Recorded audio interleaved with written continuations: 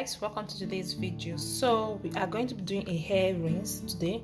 I'm using bay leaf, I'm using ginger, I'm using onions, and I'm going to be using clove. Okay, these are the ingredients we'll be using for our hair rinse. I hope you enjoyed today's video. Don't forget to subscribe, like, share and comment. So guys, let's get started. My pot, so I'm going to cook it. I'll add in my bay leaf.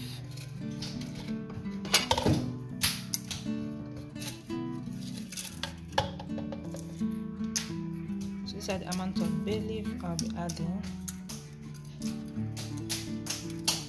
Okay, then I'll add my cloves.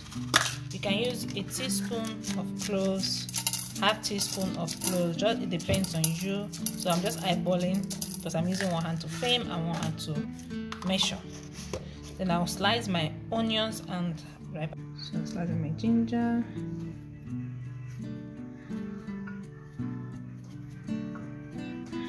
I tripod though, seriously.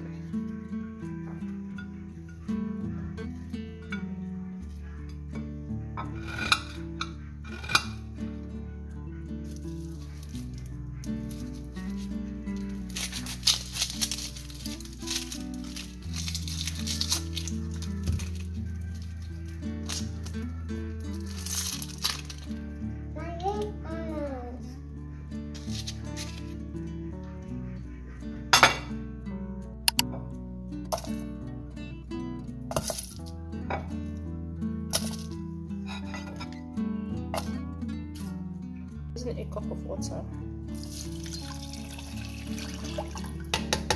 That's what we have. I'll allow this to boil for 10 to 15 minutes and boil it on my hair.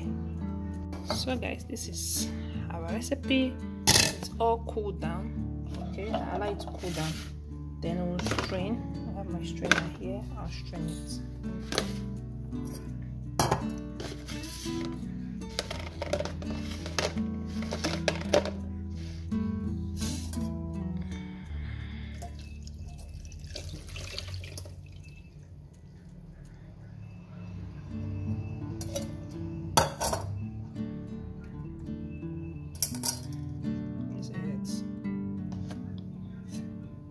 This is how I'm going to.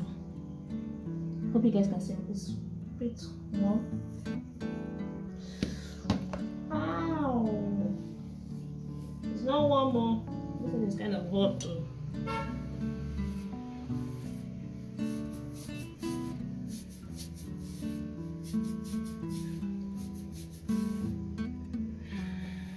It does not smell bad anyway. I thought it would smell bad.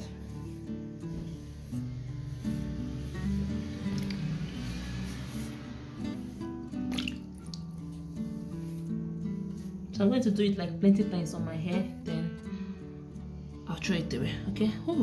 Ooh, I'm feeling some sensation. Wow, this is nice.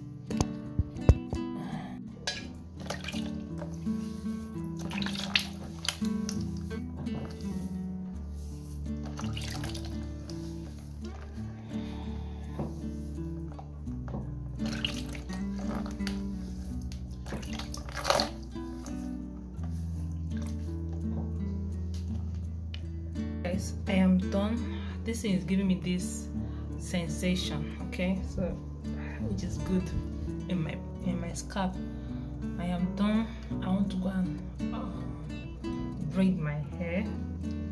So I'll see you guys in my next challenge. Don't forget to stay subscribed to the channel for more DIY videos like this.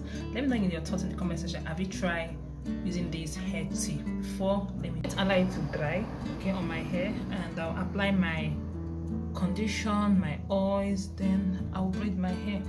That is why it's a hair tea. So when you pour it on your hair, please don't rinse it out. Don't rinse it out. Allow it to get dry on your hair. You use your condition, your leave-in condition, and your oil and your butter. That's it. So I'll see you guys in the next one.